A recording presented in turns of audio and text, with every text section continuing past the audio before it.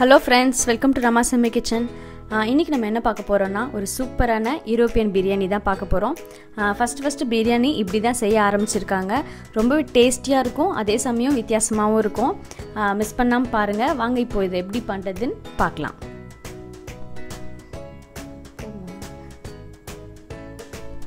இதுக்கு வந்து இன்னைக்கு நான் இங்கிலீஷ் வெஜிடபிள்ஸ் தான் எடுத்துர்க்கேன். ப்ரக்கோலி, 3 விதமான கேப்சிகம் எடுத்துர்க்கேன், பேபிகார்ன் எடுத்துர்க்கேன், மஷ்ரூம் எடுத்துர்க்கேன். உங்களுக்கு விருப்பப்பட்ட கேரட், பீன்ஸ் அந்த மாதிரி கூட நம்ம சூஸ் பண்ணிக்கலாம். ஃபர்ஸ்ட் இப்போ பட்டரில் நம்ம எல்லாத்தையும் வதக்க போகிறோம். ஒரு பேனில் நல்ல ஒரு 50 கிராம் அளவுக்கு பட்டர் சேர்த்துக்கலாம். இது அன்சால்டட் பட்டரில் தான் செய்யணும். பட்டர் நல்லா மெல்ட் ஆனதுக்கப்புறம் நம்ம எடுத்து வச்ச எல்லா வெஜிடபிள்ஸும் இதில் சேர்த்துக்கலாம்.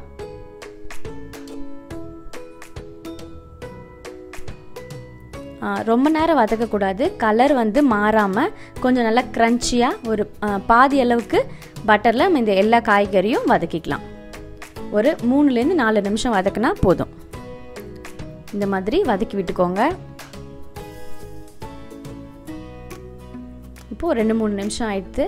கொஞ்சமாக வதங்கியிருக்கு, அதே சமயம் கலரும் மாறல பாருங்கள். இப்போ இது போதும். நான் பாஸ்மதி ரைஸை நல்லா உதிரியாக வேக வச்சு எடுத்து வச்சுட்டேன். நீங்கள் இந்த ரைஸ் பண்ண போகிறீங்கன்னா முன்னாடியே ரைஸை வேக வச்சு எடுத்து வச்சுக்கோங்க. இப்போ நம்ம குக்கர் வச்சுருக்கேன். நெய் சேர்த்துக்கலாம். இதில் நெய்யில் செஞ்சால் தான் நல்லா டேஸ்ட்டாக இருக்கும். 50 ml நெய் சேர்த்துக்கிட்டேன். நம்ம பிரியாணிக்கு தாளிக்கிற எல்லா மசாலாவும் இதில் சேர்த்துக்கலாம். கறிப்பட்டை, ஏலக்காய், பிரிஞ்சி இலை எல்லாமே சேர்த்துட்டு நல்லா நெய்யில் பொரிஞ்சு வரட்டும். 1/4 கிலோ வெங்காயம் நல்லா நைஸாக கட் பண்ணதை இதில் சேர்த்துருக்கேன். வெங்காயம் நல்லா ஒரு சாஃப்டாக கலர் மாறாமல் நல்லா வதக்கிக்கலாம்.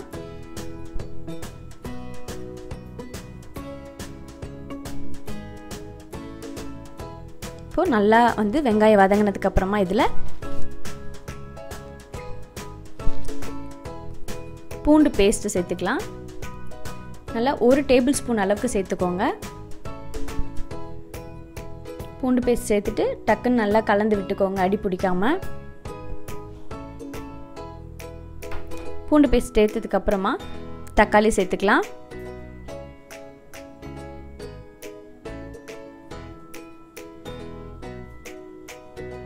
தக்காளியும் நல்லா குழஞ்சி வதங்குற அளவுக்கு வதக்கிக்கலாம். அதுக்கு உப்பு சேர்த்துடலாம். இப்போ இந்த நம்ம போடுற அந்த கிரேவிக்கு தேவையான அளவுக்கு நம்ம உப்பு சேர்த்துக்கணும். 2 டீஸ்பூன் அளவுக்கு மிளகாய் தூள் சேர்த்துக்கலாம். கரம் மசாலா 2 டீஸ்பூன் அளவுக்கு சேர்த்துக்கலாம்.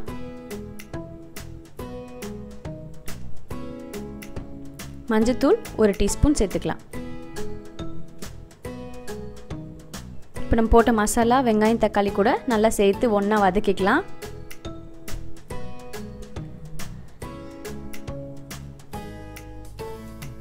வதக்கினதுக்கு அப்புறமா இதில் கொஞ்சமாக தண்ணி சேர்த்துக்கலாம்.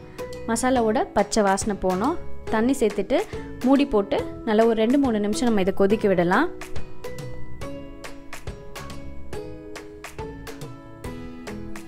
கொஞ்சம் கொத்தமல்லி தழை சேர்த்துட்டு இப்போ நம்ம மூடி போட்டு மூடிடலாம்.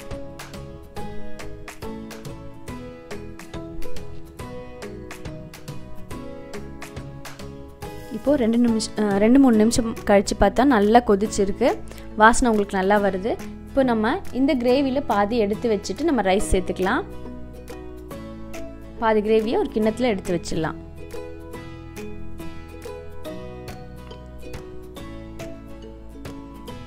இப்போ நம்ம கிரேவி கொஞ்சம் எடுத்து வச்சிட்டோம்.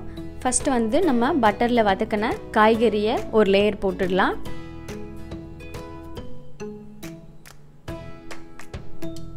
பாதி அளவுக்கு ஃபஸ்ட்டு போட்டுடலாம். இப்போ இதுக்கு மேலே நம்ம ரைஸ் போட்டுடலாம். வேக வச்சு எடுத்த பாஸ்மதி ரைஸை போட்டுக்கலாம்.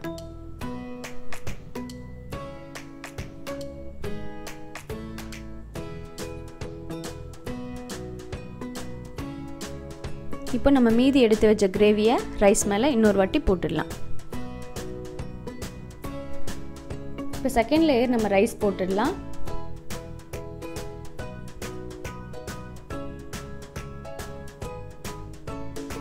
இப்போ ரைஸ் போட்டாச்சு. மீதி வதக்கின அந்த வெஜிடபிள்ஸை திருப்பி மேலே ரைஸ் மேலே போட்டுடலாம். இப்போ நம்ம காய்கறி போட்டதுக்கப்புறமா மேலே கொஞ்சம் கொத்தமல்லி தழை தூவிடலாம். ஒரு அரை ஸ்பூன் வந்து பட்டர் எடுத்து நல்லா குக்கரில் ஒரு ஓரத்தில் ரைஸில் நல்லா மெல்ட் ஆகிற மாதிரி போட்டுட்டு கொஞ்சமாக மேலேயும் போட்டுருங்க. இப்போ ஒரு டவல் வச்சு மூடிட்டு நான் மூடி போட்டு மூடிடுறேன். 10 நிமிஷம் இதே மாதிரி தம்மில் இருக்கட்டும். இதுக்குள்ளே நம்ம ரைஸ் சூப்பராக ரெடி ஆகிடும். இப்போ நம்ம இதை திறந்து பார்த்துடலாம். நம்ம தம்லே காய்கறி இன்னும் கொஞ்சம் வெந்திருக்கோம். கடைசியாக ஒரு ஸ்பூன் நெய் வந்து மேலே அந்த ரைஸ் மேலே போட்டுக்கோங்க. இப்போ இதை நம்ம மிக்ஸ் பண்ணி பார்த்துடலாம். சூப்பராக கிரேவியோட பட்டரில் நல்லா வதக்கின காய்கறியோட ரைஸ் ரொம்பவே சூப்பராக வந்திருக்கு. ரொம்ப டேஸ்டியாகவும் இருக்கும்.